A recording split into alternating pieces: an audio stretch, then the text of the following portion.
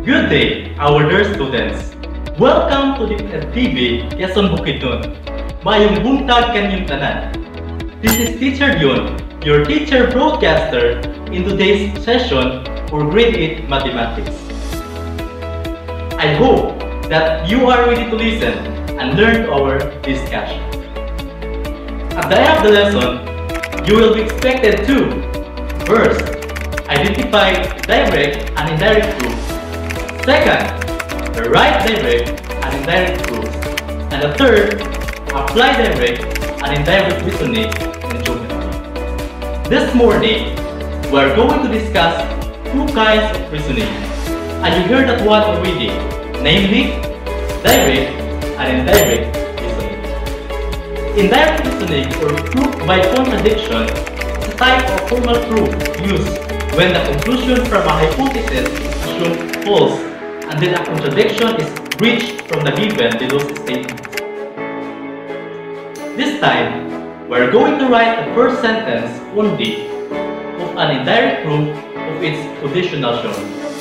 Example, if AB equals BC, then triangle ABC is not isosceles. So, where is now our conclusion? Yes, exactly. The triangle ABC is not isosceles. Therefore, we are going to assume temporarily that triangle ABC is isosceles.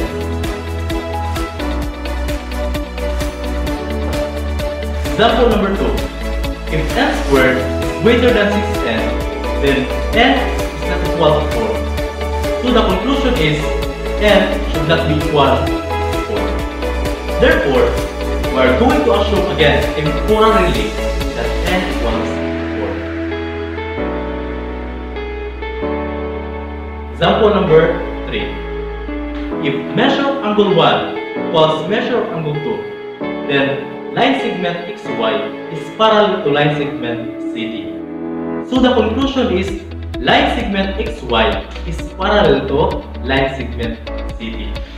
The same method, we are going to assume temporarily that line segment XY is not parallel to line segment CD. So let's go now to direct reasoning. Direct reasoning is a type of formal proof used in which the sequence of statements are either given or deductions from previous statements, and whose last statement is the conclusion to be proven. Example, we say the integer n is given if there is an integer k such that n equals 2k. We say n is odd if there is k such that n equals 2k plus 1. To understand this example, let's represent k in any integers.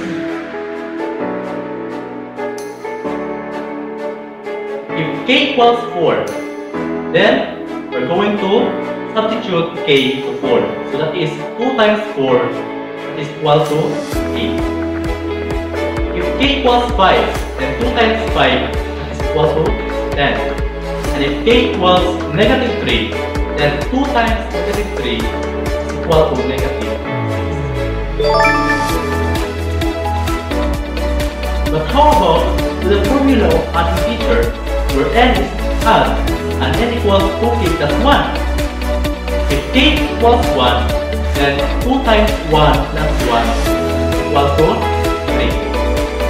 If k equals 4, then 2 times 4 plus 1 equals 9. And if k equals negative 3, then 2 times negative 3 plus 1, that is equal to negative 5. So this time, we are going to identify if it's either direct and indirect reasoning, and let's finish the proof.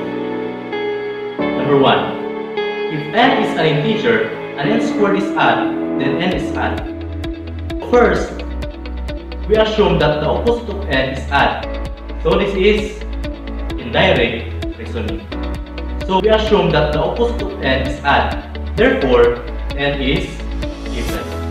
If n is even, then n equals 2k, where k is any integer, just like our example a while ago, right? Now, square n and see what happens. This becomes n squared equals 2k raised to 2, that is equal to 4k squared. This means that n squared is a multiple of 4. No odd number can be divided evenly by an even number, just like this. So this contradicts our assumption that n is even. Therefore, n must be added if n squared is added. So if two integers have opposite parity, then their sum is added. So suppose m and n are two integers with opposite parity. So this is, yes, direct reasoning. Suppose m and n are two integers with opposite parity. So the opposite parity refer to add and even. We need to show now that m plus n is added.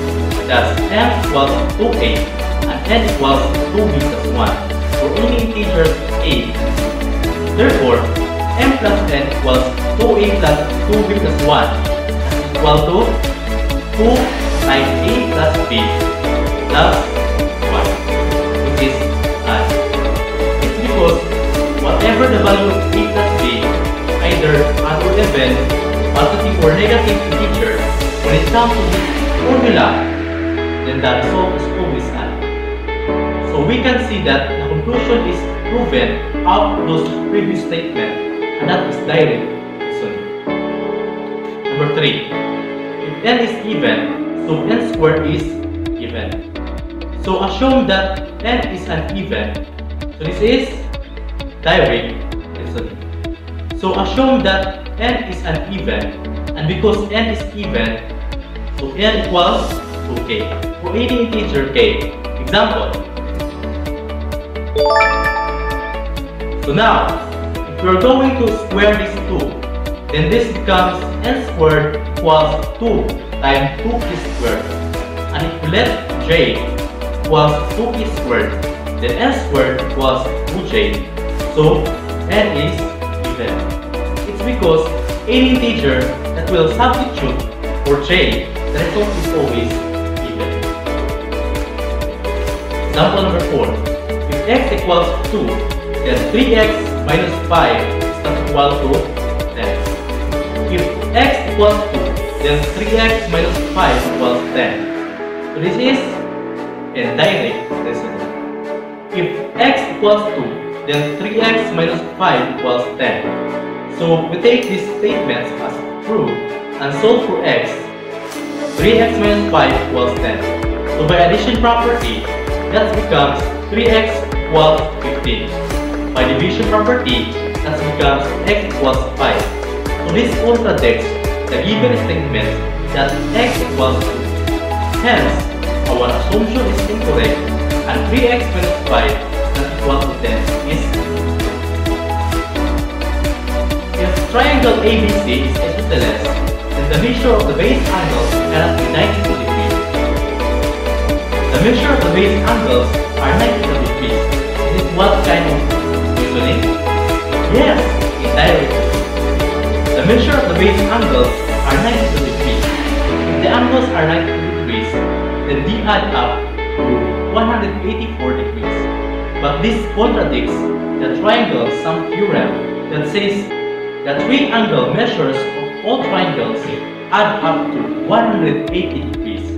Therefore, the base angles cannot be 92 degrees.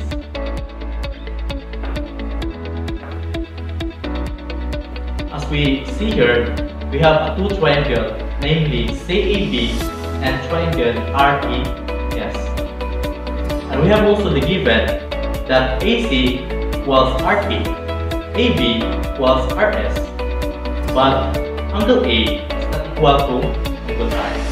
So we are going to prove that BC is congruent. So we are going to assume temporally that BC equals BC. So this is what kind of reasoning?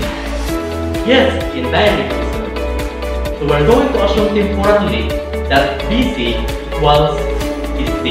Then triangle ABC is congruent to triangle REC by SSS or side-side-side posturing.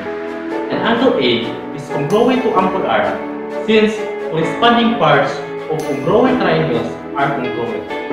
But this contradicts the given information that angle A is congruent to angle R. Therefore, the temporary assumption that BC equals EC must be false. It follows that BC is not equal to second example, you see here, we have triangle ABC. Given that line segment AB is congruent to line segment BC, we are going to prove that angle B is congruent to given that AB equals AC, what kind of reasoning is this? Yes, it is direct. Given that AB equals AC, then we can construct an angle bisector A through line BC forming segment AD. So from that, we have congruent angles. Angle BAD is congruent to angle ZAD, which are formed by definition of an angle bisector. Since AD is congruent to AD by reflexive property of equality, triangle ABD is congruent to triangle ACD by such postulate. Hence, angle B is congruent to angle C by corresponding parts of corresponding triangles are congruent. So this is third Dion saying that if you have a problem, then make a solution. If you don't have a problem, then find another person's problem to be their solution. Always, Dion&Vea!